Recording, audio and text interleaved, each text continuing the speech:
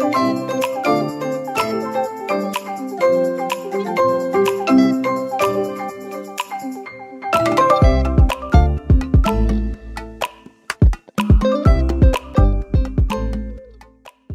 there! projectPet here with a new follow-up video. In the last release I showed you how I made a small enclosure for my new monitor lizard, which I haven't showed yet. Before I show her and tell a few words about the species, I would like to tell a few things about the enclosure itself. First of all, everybody calm down, it's a temporary enclosure. A baby lizard feels more secure in a smaller enclosure in the beginning, and it's much easier to handle and take her out when I want to. As she grows, she will get into bigger and bigger enclosures. The setup is pretty simple. She has a basking ledge, a heat lamp, a UV lamp, a ceramic hide and a water bowl.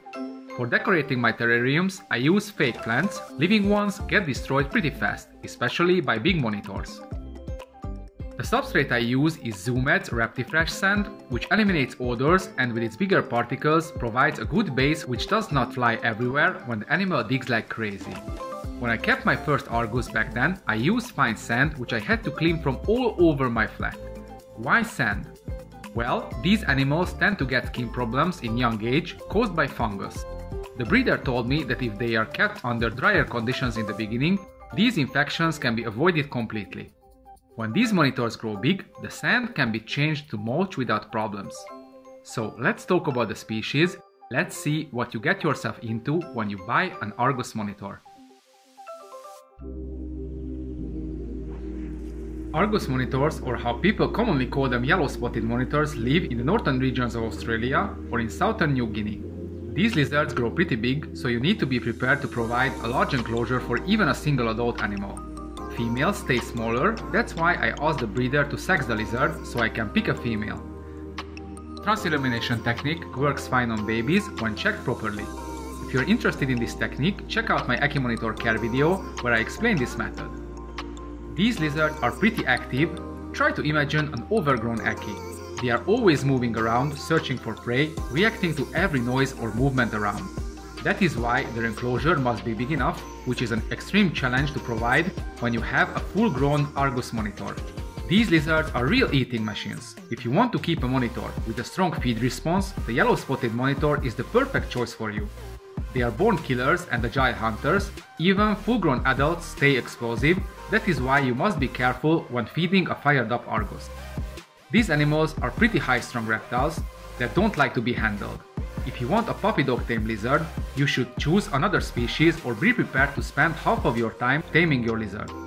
Certain individuals can be more mellow, especially captive born and bred ones. That is why I chose mine from a respected breeder's clutch. But enough of the talk. Let's see Sarah.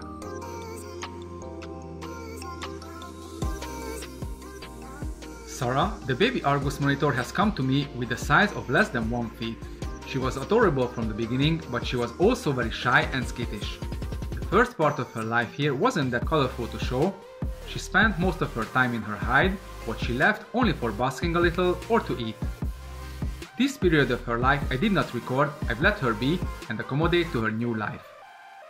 2 weeks have passed until the ice broke a little. I'm going to be honest here. I always say that you shouldn't take your animal out from its enclosure, but this situation is a bit special, so I had to change the approach as well. I knew that this animal is going to be big, extremely skittish, and it needs to be socialized from very young age. I didn't have a choice, I had to take her out. It was pretty simple. I had to just leave the little hide and she was there. First, I just took the hide away for a few hours and let her get used to me moving around the room. I went closer and closer every time, stayed for a moment in front of the enclosure, then I left. When night came, I put the hide back for her. A few days later, she was comfortable with me being around, so I decided to start the handling. First, I tried to just put my hand into the enclosure, but that did not soften her at all. So I took her out with watching for being confident with my movements, but not to chase her around. If I couldn't take her out in half a minute, I left her and tried later until I managed to take her out smoothly. And then I realized how tame she was by default. She always made a fuss when I tried to get her out, but in 5 minutes, she always calmed down.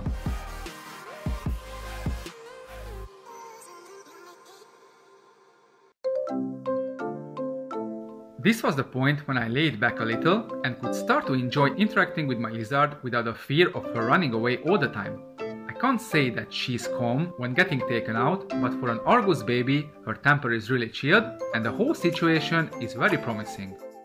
What do I do during these handling sessions?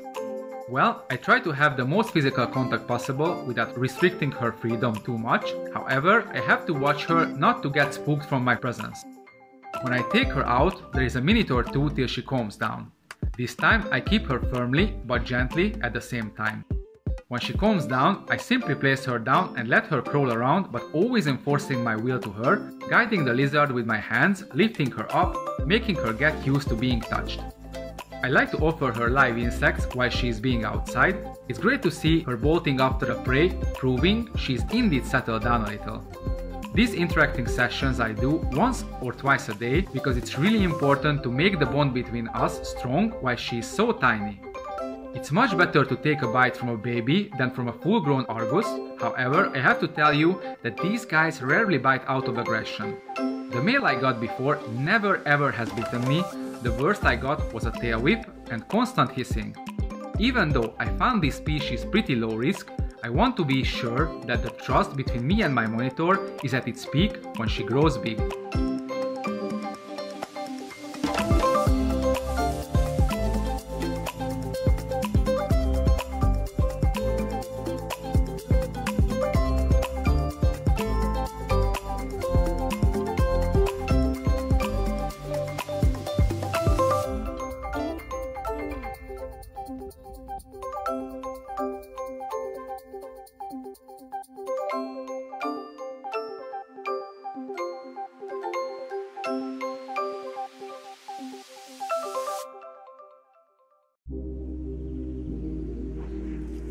I love big lizards and Sarah will be big, but now it's a blast to spend time with her already. She is really chilled for an Argus, personable and a crazy killer when it comes to feeding. You can't compare the species to any other. It's big but active as an Ackie, really inquisitive and very intelligent. If you let these guys move around, they will check out every inch of your place from bottom to top, leaving nothing out. They recognize people and voices and curious about everything that's new to them. That is why it's very hard to keep them enriched in an enclosure if it's not very big. Exactly that's why I try to make her to be confident outside. I will let this gal freedom a lot. Those who follow my channel know that I'm not hoarding animals. My reptiles' well-being is my #1 priority when it comes to my hobby. However, I have to say I really miss something new. The constant struggling with my Savannah monitor's health took a lot from me and I craved for something positive, something refreshing.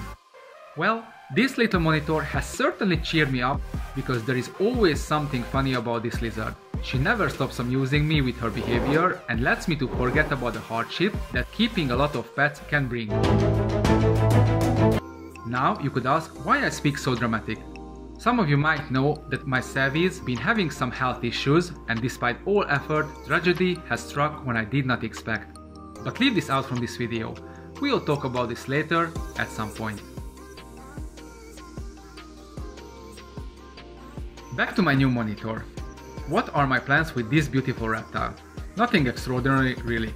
First of all, I need to start preparing her new enclosure really soon because this little devil grows like mushroom. I'm planning to house her in a 140 cm long, 70 cm deep and 50 cm tall enclosure until she reaches her full size, but that will be in the far future. Breeding wise, I will do nothing.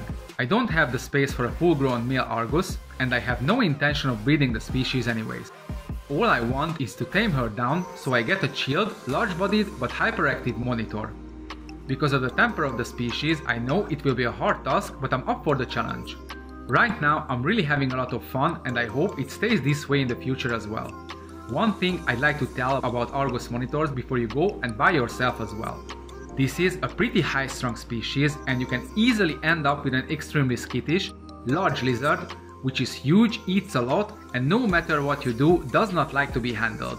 It can be the case with mine too, easily. I'm prepared for that, I kept one already so I know what I'm getting myself into. Well, this was a short update of my new monitor lizard. I hope you liked it because I'm planning to make more videos where I try to show the process of how I handle and tame her down. See you in the next video.